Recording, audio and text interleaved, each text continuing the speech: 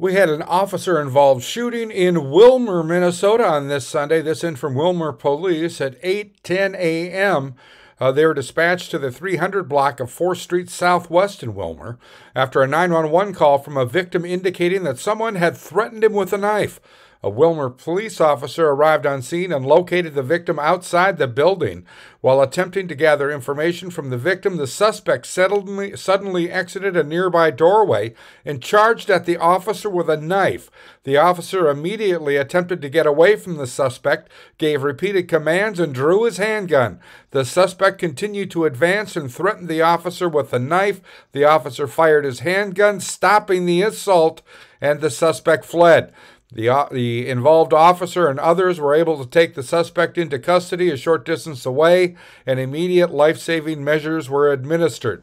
The suspect was transported by ambulance to Center Care Rice Memorial Hospital and later transferred to a higher care facility. The officer involved in the incident received injuries that were treated by medical personnel on scene. No threat to the public. Minnesota Bureau of Criminal Apprehension has been asked to investigate the case. Any inquiries related to the ongoing investigation should be directed to the BCA. I'm Neil Carlson reporting for iNewZ.TV.